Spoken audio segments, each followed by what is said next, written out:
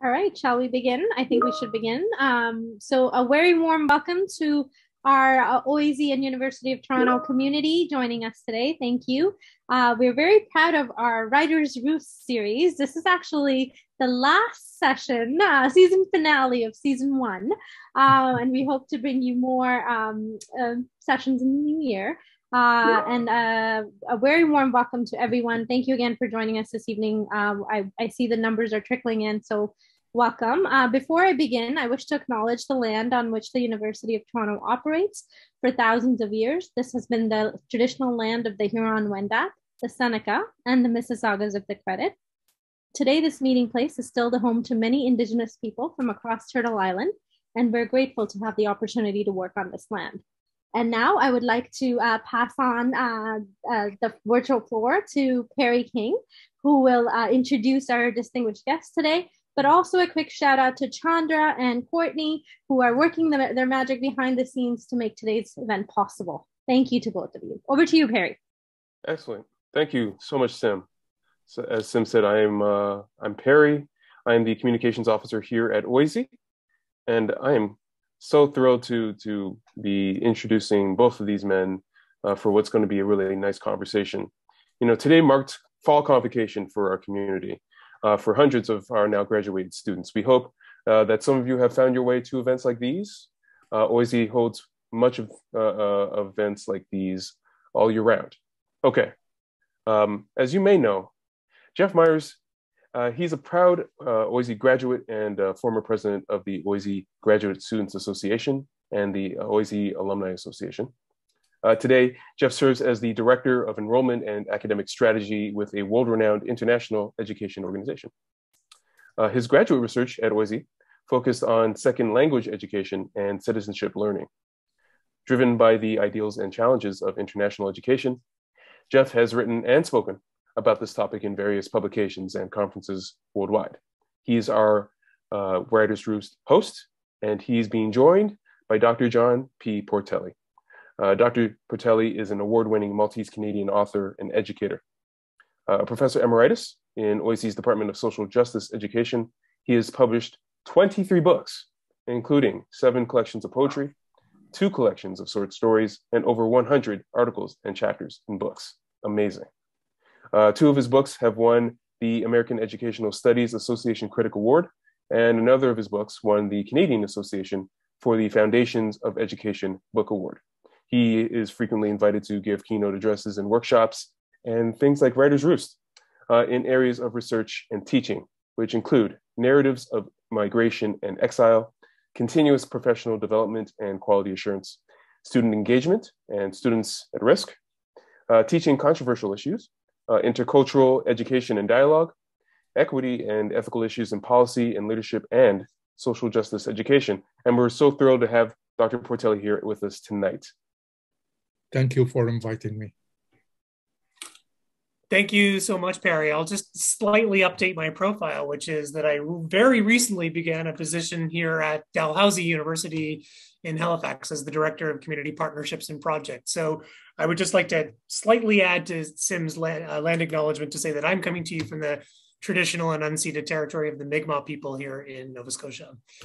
And I'm so excited that John is here. But just before we jump into the interview, I would also like to plug our very own Perry's book, which just came out, and I'm very excited to read it. It just came in the mail 2 days ago, and yeah, I just wanted to put that up there as well. Thank you, Jeff.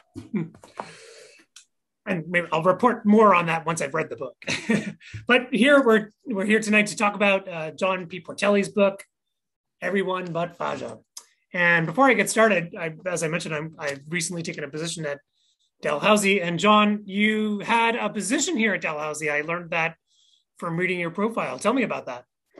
I was a postdoc, a Killam postdoc at Dalhousie in 1985, 86.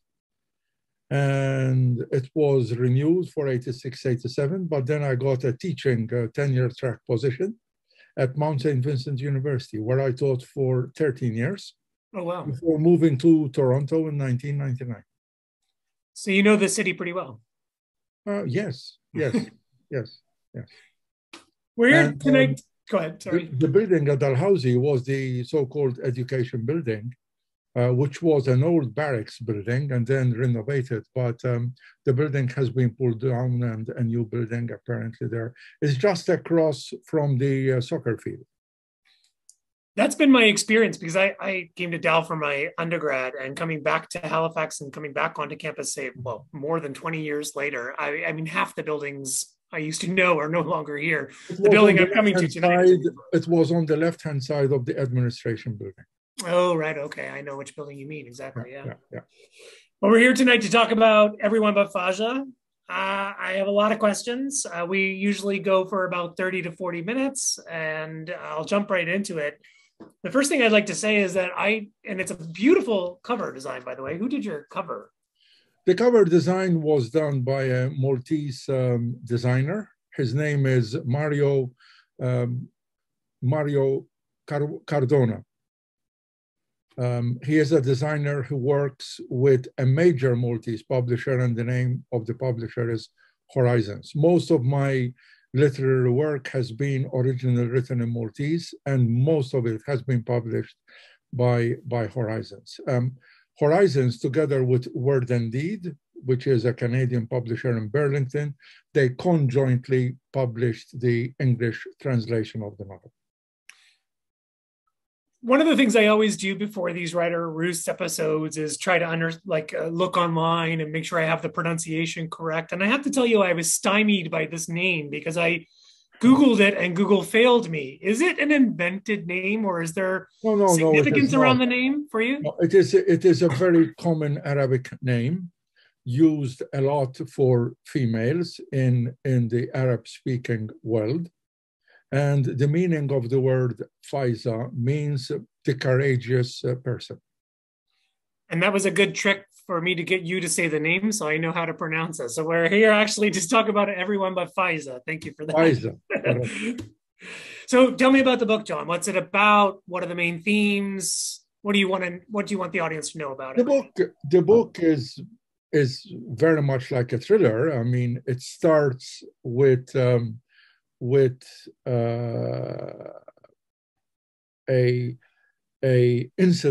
nasty incident that happened to Fajza, and this incident is reported by the major media in Toronto, radio stations, TV, and newspapers. That is the initial chapter. They all give the various interpretations, as newspapers usually do, all claiming to be factual. And then, of course, it's up to the reader to decide what is factual or not, unfortunately. And the only common thing about the reports is that something quite tragic happened to Fajza, and Fajza is now unconscious in a hospital in Toronto. That is the setting of the scene. The rest of the novel is 8 major characters who had a relationship with Fajza, either families or ex-boyfriends, husband, and so on. And each chapter starts with each of these major characters seeing Fajza unconscious in a coma in hospital. And then they start talking to us, the readers, about their relationship with Fajza. And they all give their own story. And they all, independent of each other, conclude that whatever happened to Fajza was their own fault. And of course, as they narrate their own story in relation to Fajza, a general story develops until we reach to the concluding chapter, and I won't reveal what happens in the concluding chapter. So those who haven't read the novel, I won't ruin it for them. In terms of themes, the major theme is, Fajza is the daughter of immigrants in Toronto. The father happens to be Maltese, and the mother Turkish of Kurdistani origin. and she's married to an Italian fellow, and her ex-boyfriend was also of Maltese origin. His girlfriend is of Spanish Moroccan. So, I mean, it is really a novel about the existential lived experiences of immigrants, in this case in Canada. And it involves a lot of the tensions and also some positive experiences, of course, that immigrants encounter in Canada. So that is the major theme. There is, of course, the whole theme of guilt and shame, which reflects itself in a variety of ways in the novel. You talked about the way the book opens, and it was such an engaging opening, actually. And just to repeat what you said, there's multiple news stories that you kind of cobble together an idea of what happened, although they each have a different perspective or slant on it, let's say. And that is unfortunate in some ways. But then the same thing happens with the characters. As they each tell their version of the story, the same thing happens. You're getting a little version of the truth, and all of them sort of add up to, I guess, the assembly of the truth. That's a really interesting literary device. Can you tell us a little bit more about that, like why you chose that as the device? Yes, I mean, I do not believe that literature ought to have a moral. Let me say it up front. Of course, this does not mean that literature should not be used for educational purposes or as an impetus for critical and engaging discussions, okay? But I did not write the novel to get across a certain moral, or none at all, okay? Absolutely none at all. My major thing was to write something which, in my view, is what good literature is all about, that engages the reader, captures the reader, and is enjoyable for the reader and connects with the life of the reader. That is what I tried to do. Having said that, I purposely chose this style of writing, which is critical realist and minimalist. I mean, the novel could have been much longer, but I very much believe in critical realist, minimalist writing, which gives a lot of space for the reader to imagine things that might have happened between the scenes and between, behind scenes, so to speak. I give enough details to give, of course, the atmosphere and so on, and there is crisp, engaging dialogue also, which is another strategy. But then the rest is up to the mind and heart and spirit of the reader. That is one point. Another part of the style, almost like a scaffolding, so to speak, building on each other, repeating some things, and yet we are not always sure whether they are truly repeating or giving us a completely new perspective, okay? And this, to me, is a reflection of a critical realist dialogic, if you may, epistemology. This is how I look at life in the world. I very much believe, well, things happen, there are facts, but then, of course, the interpretation of facts and what we make out of facts is continuously being worked out, constructed, reconstructed. Even if we do not speak with someone else, we are, as human beings, constantly engaged in this exciting venture of human beings to reconstruct what we think is happening, okay? It's a version of what history is, right? Like that's what well history in some ways, and well, it depends. It depends on what philosophy of history you hold. Fair enough. Right? I mean, there are some historians who believe in fixed, rigid historiographies where things happen and happened, and then this and this way, and this is the definitive interpretation of what happened. That is not the way how I look at the world. So the novel, right from the very beginning, with the different interpretations and snapshots from the media, continues in this style as the characters evolve. And each character, if you analyze, has an internal tension with herself or himself vis-a-vis what they think might be happening, both to Fajza and to themselves, which is, of course, in my view, a very realistic existential predicament that we as human beings encounter.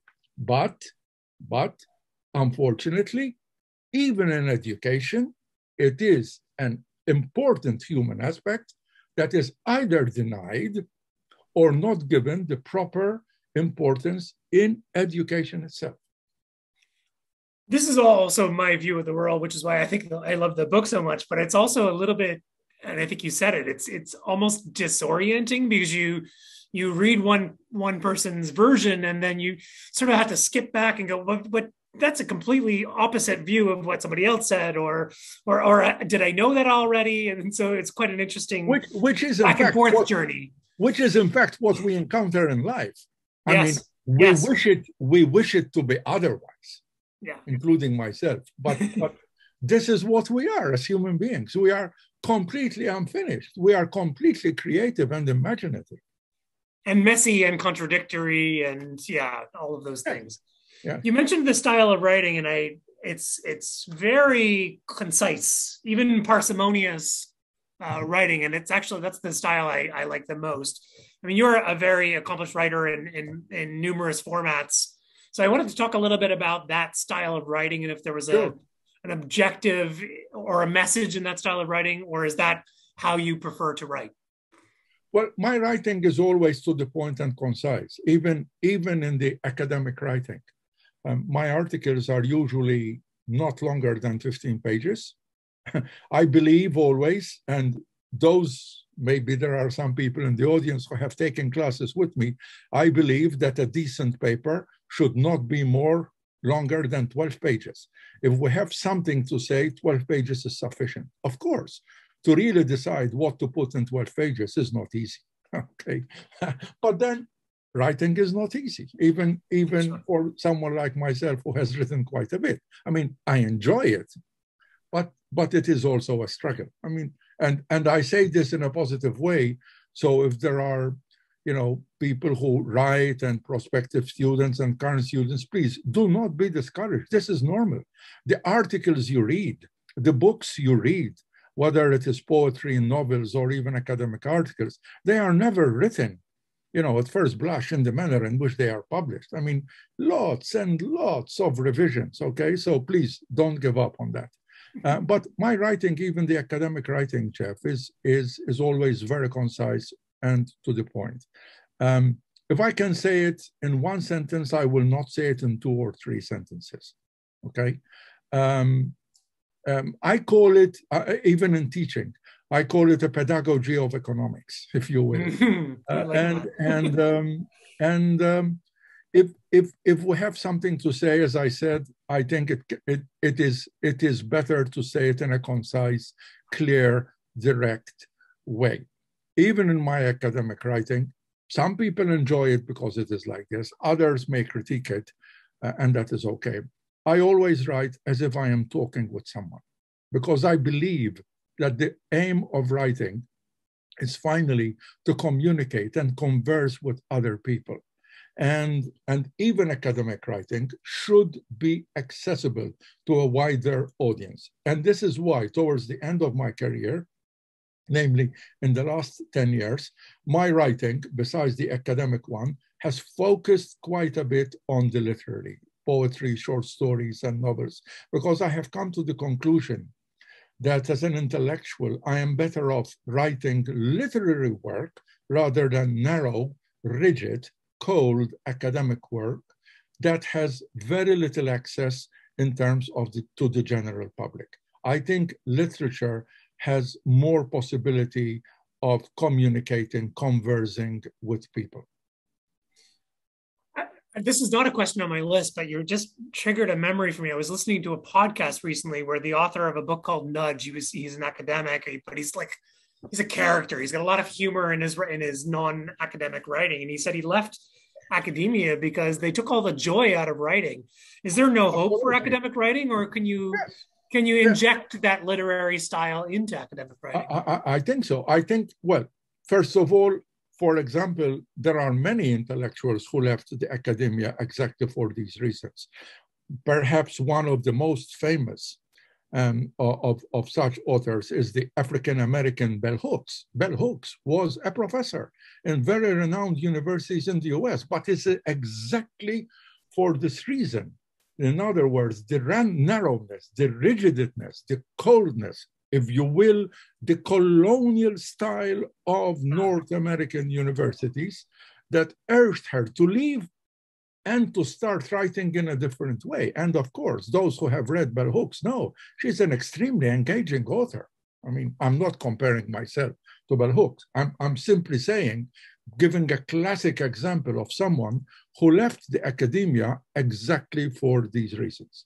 Unfortunately, for personal practical reasons, I couldn't leave the academy and live as a literary author. I mean, it's very difficult to live as a literary author. You hardly make any money. So I had to do something else.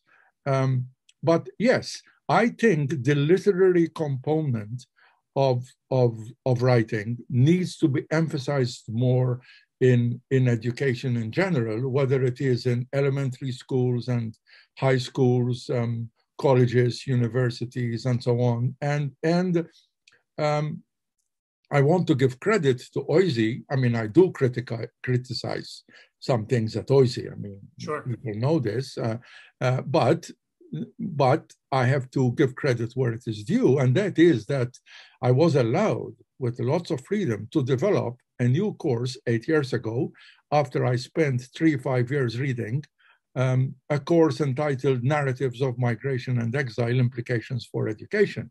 And the only thing that is required reading in this course are literary works, poetry, short stories, and novels that deal with issues of migration and exile, okay? Now, if people want to read other formal academic things, I give people a long list of readings, but the required readings are all literary. And the results have been so much engaging and powerful. Students, instead of writing the usual formal paper, they have the option to do that as well. And if someone wants to write a formal paper, that is fine. I'm not saying it is not worthwhile, but most students write short stories. And what has emerged through the short stories writing is incredible.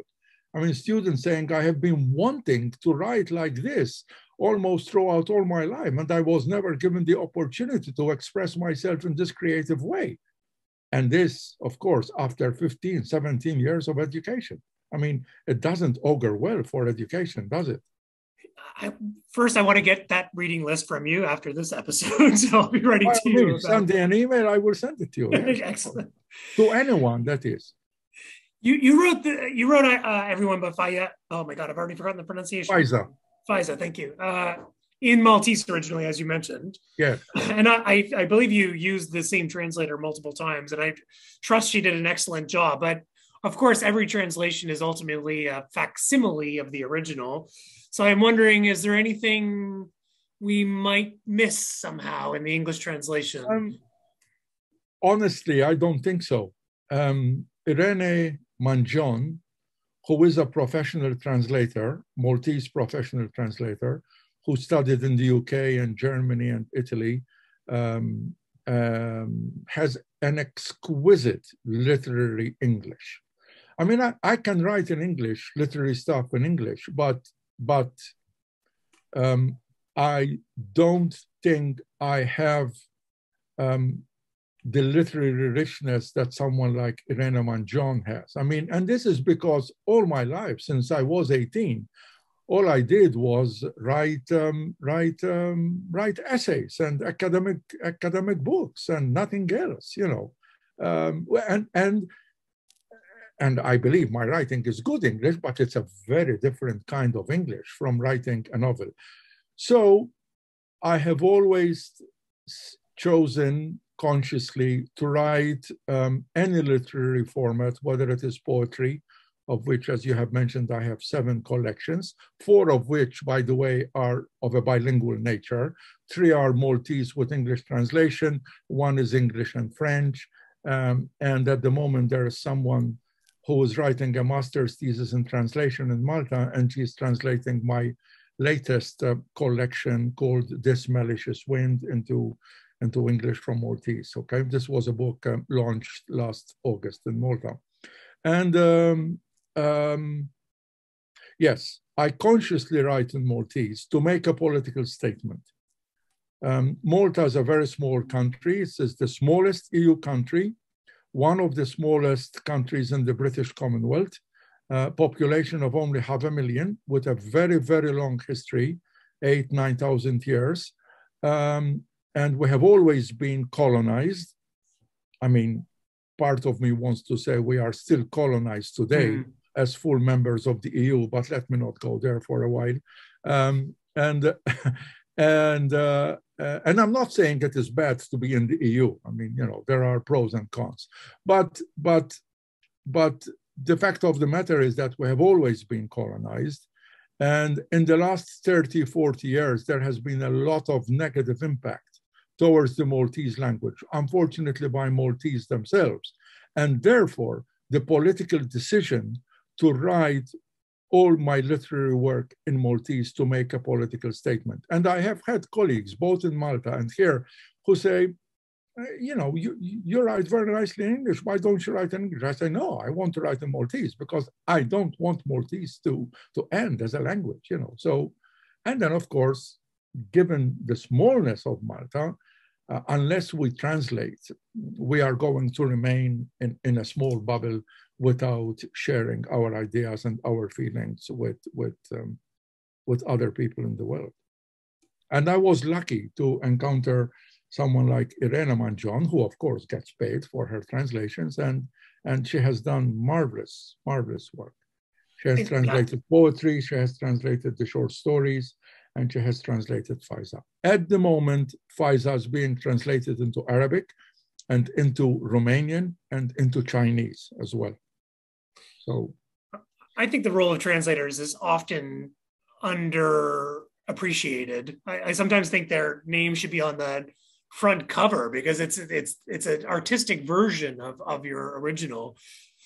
Yes, and I love the idea. With any translator I have worked with, I give them the full freedom to interpret because I truly believe that translation is an act of creation itself. Absolutely. Of course, you know, one has to test and they give me samples and I check. I mean, if the translation is completely far away from the original, then of course I have to raise some questions. But as I said, I was lucky. All my translators have really gotten to the spirit of my writing. And if they are in doubt, they communicate with me and we always talk and decide on certain terms. I mean, the story is very, very completely faithful to the original.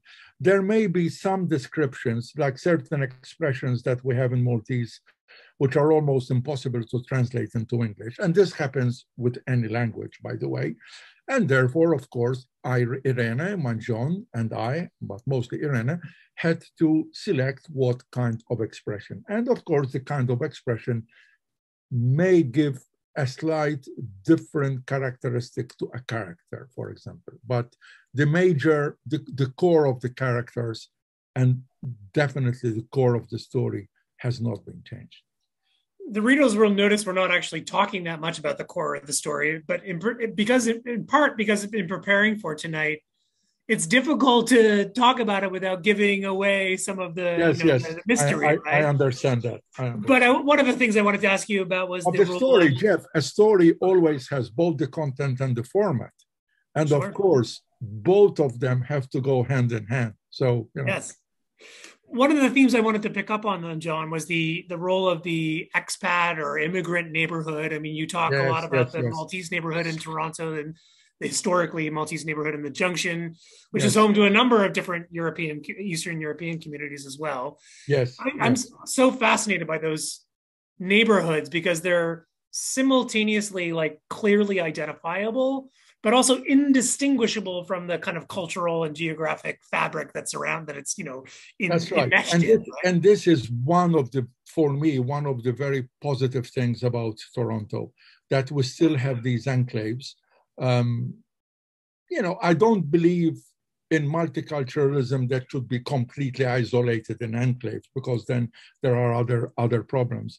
But in terms of issues, the politics of identities, I think these neighborhoods, I think, help. Okay. Now, I have only lived in Toronto for 23 years, but I have only. Well, I mean, there are people maybe in the audience who have lived their entire life in Toronto, right? I'm 67, so 23 is only 1/3, so to speak. And but I have been in Canada for 44 plus years. And I will never forget the first time, and my first home was Montreal, the first 8 years, of course. I studied at McGill.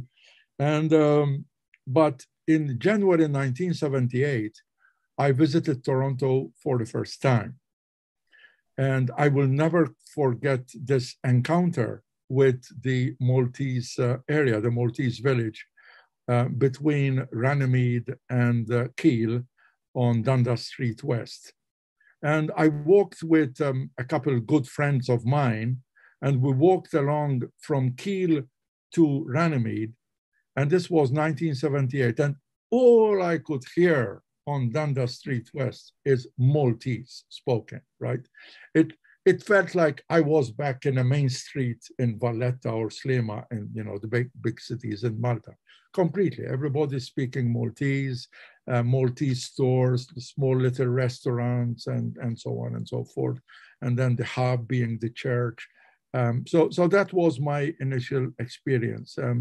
Then eventually I moved to Halifax, and I started to terribly miss the Maltese experience. But from 1995 until 99, I visited Toronto about 8 or 9 times, because I applied and won a grant to do research about the Maltese immigrants in Canada. And I interviewed over 100 people, most of whom are now deceased. And I have all these interviews on tapes, massive archival oral history. I listened and listened and listened to hundreds of stories of Maltese immigrants who had spent their entire life in the Junction. So lots of stories there. And of course, this is at the back of my unconscious and even conscious element when I was writing this novel. When I write about, the family traits of Fajza on Gilmore and St. John, it is a pretty realistic. I did not have any particular person in mind, but the atmosphere, the ethos, the way of life, the contradictions, the tensions, the happiness, I think it is all there, echoed in these interviews, which I think had a huge, huge impact in my own personal life.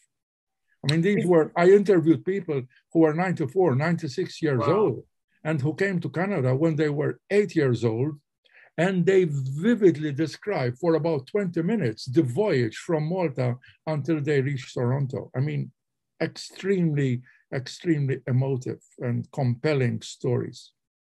This kind of, again, not on my question list, but you're making me think here. This kind of this theme of sort of transnationalism or transnational citizenship is not really, hasn't been one of your central research themes in your work at OISE, right? Am I wrong?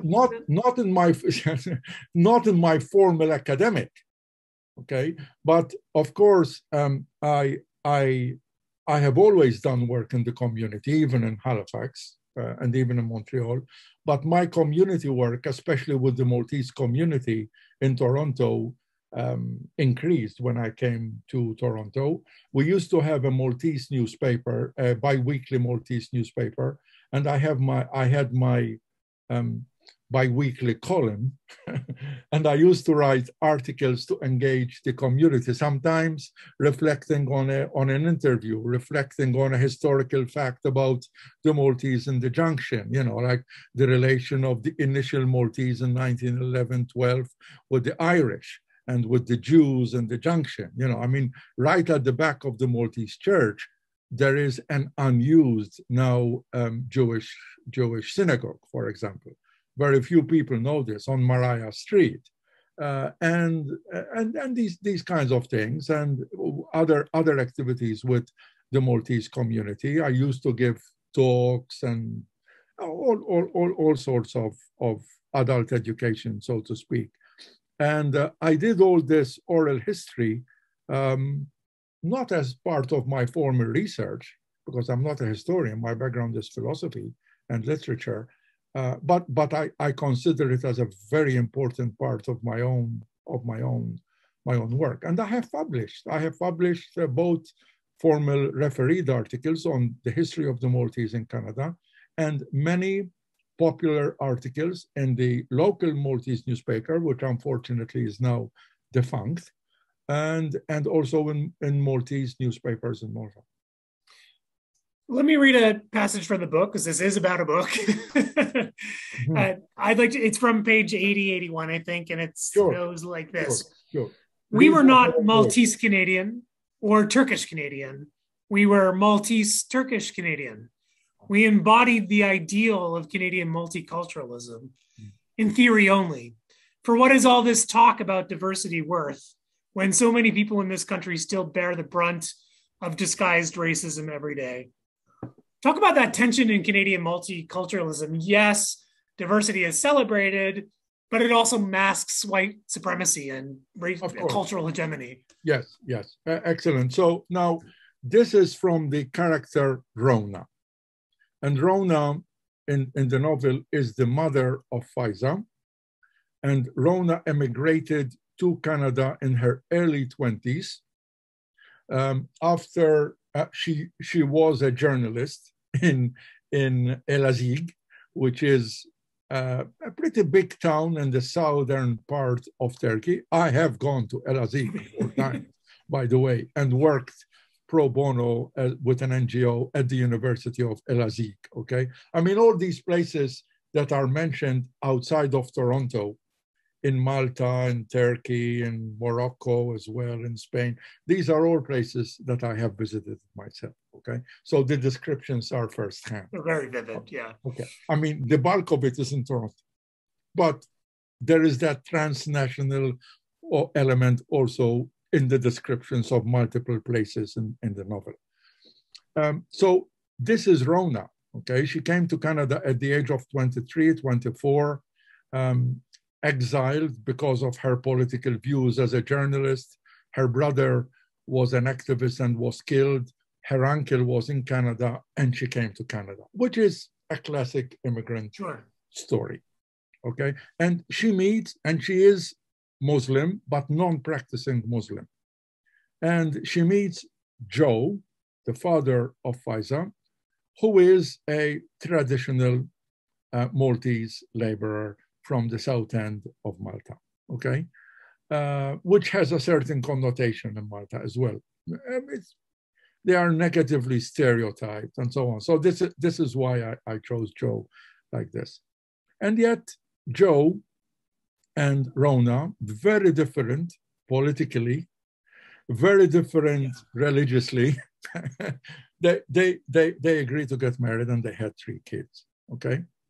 So it is within that context that Rona is talking to us, the audience, commenting on her experience of multiculturalism in Canada. And this is why she says, we are not Turkish Canadian, we are not Maltese Canadian, we are Maltese, Turkish, Kurdistani Canadian, okay? And at the same time, while celebrating the diversity, she is critiquing, yes, the colonial element and racist element that we still unfortunately encounter in Canada itself, okay?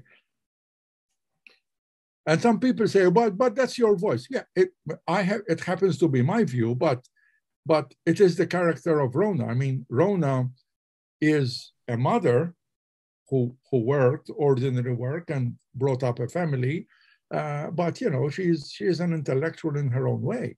She studied. She was a journalist. You know, so it's.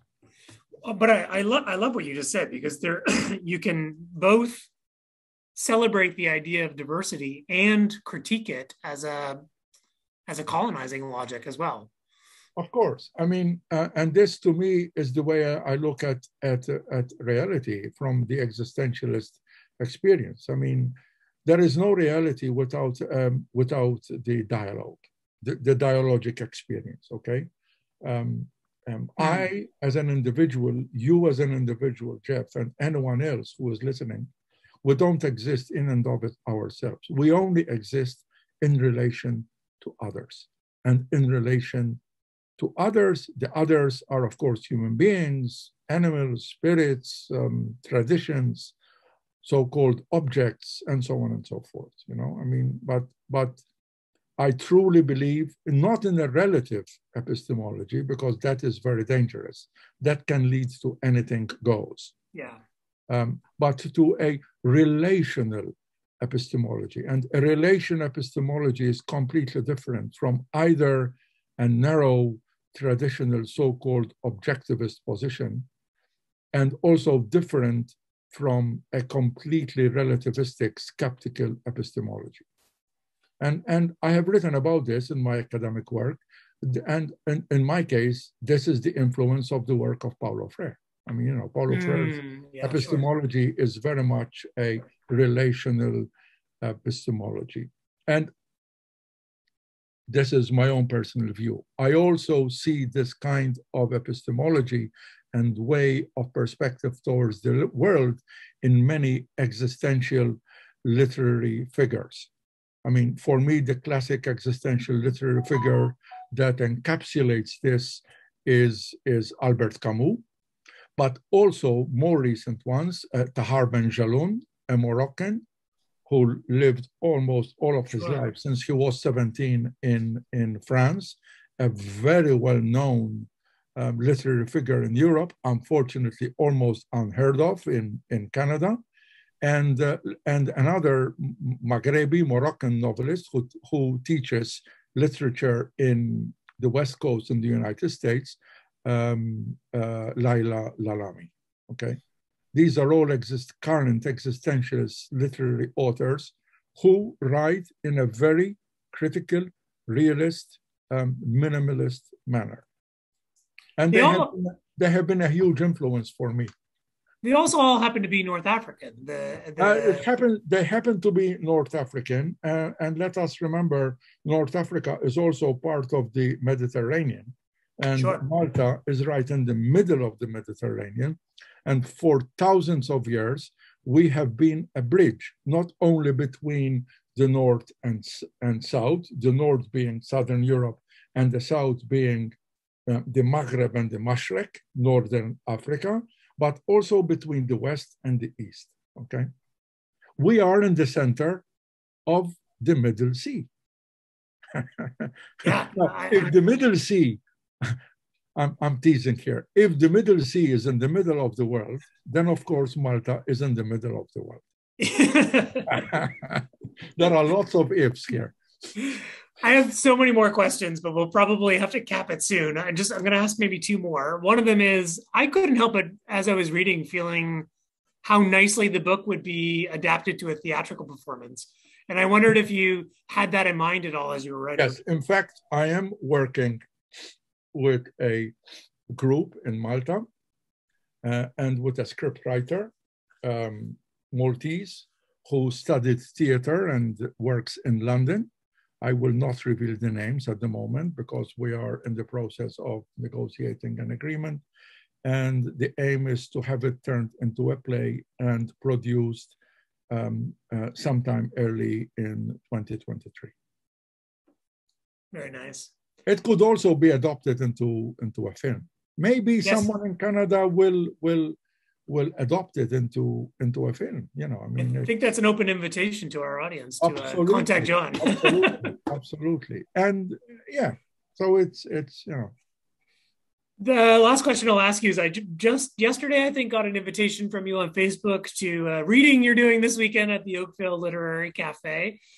You've had such a prolific writing career. I'm curious what you're going to showcase at that event and why. What? Sorry, again? You're doing a reading this weekend at the Oakville Literary Cafe. This weekend, the Oakville Literary Association, and here I want. You may have forgotten until just now.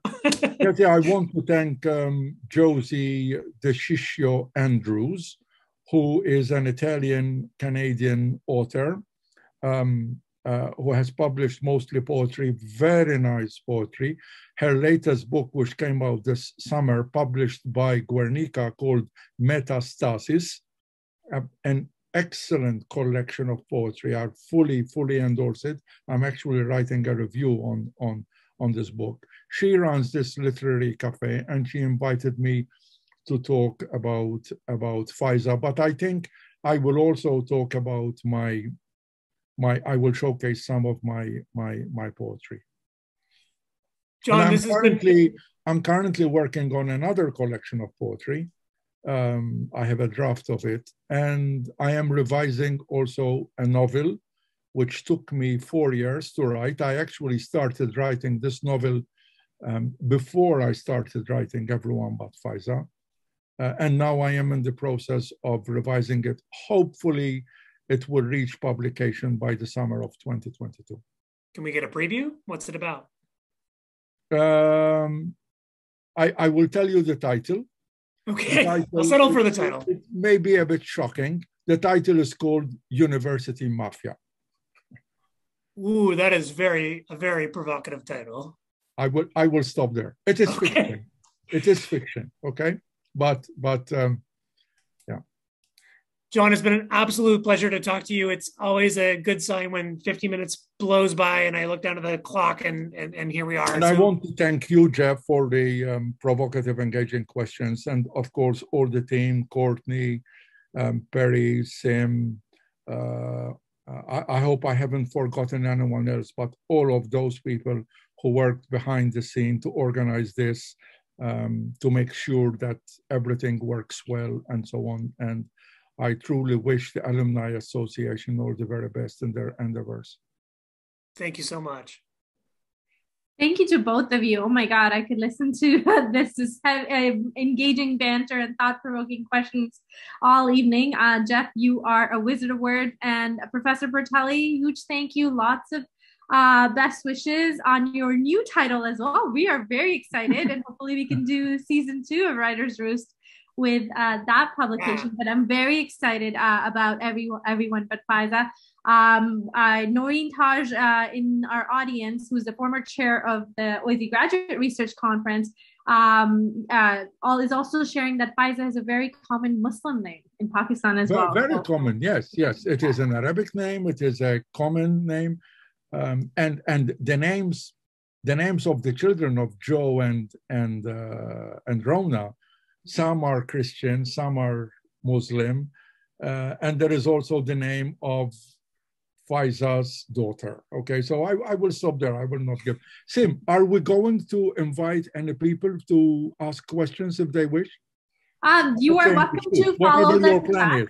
Yeah, so you're welcome to follow your chat, the Q&A.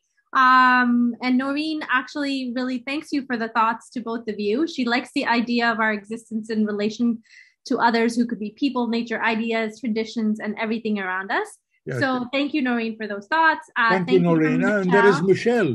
Yes. Hi, Michelle. Michelle is in Nova Scotia. We used to teach together. And many other memories with Michelle at both Acadia, Mount St. Vincent. And it's wonderful to see Professor Ruth Cahill Okay. Also at Dalhousie. So, okay. Yeah. All right.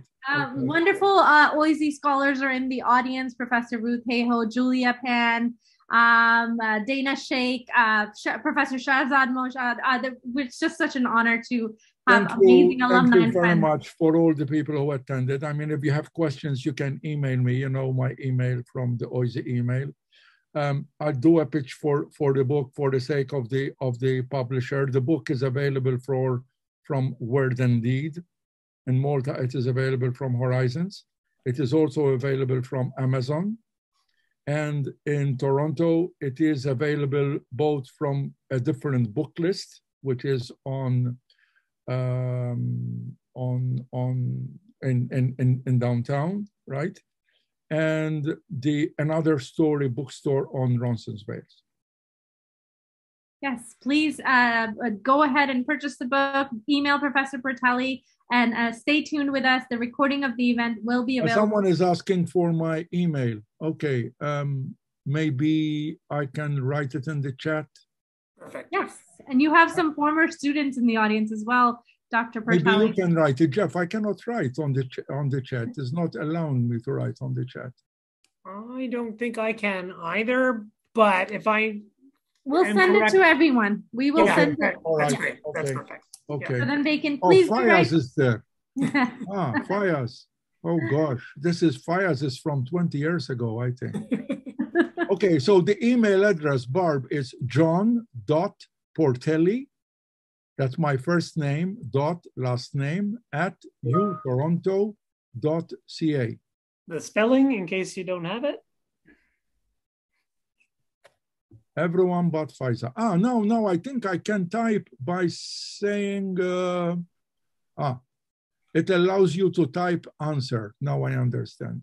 Don't worry, John. We will make sure that everybody has the email address that signed up for the event. Yes, and someone is asking for the readings in my course. If you send me an email, I will gladly send you the course outline, which I plan to teach again, although I'm retired, but I agreed to continue teaching this course on narratives of migration and exile, implications for education this coming May. Thank you, everyone. Thank you. Thank you. Jeff. And all the best Dr. for a good Portelli. evening. Take care. Thanks, John. And Thank you, congratulations to all the graduates. Yes, and a Perry, huge congratulations. I'm going to get your book, Rebound, okay? Yeah. Yes, please. All right. Thank you so much. I think we need to talk, Perry. I didn't realize, so. Okay. Always a conversation. I love it. Yes. Thank you so much for your chat today. Thank you. Goodbye and good night, everyone. Good night, everybody. See you.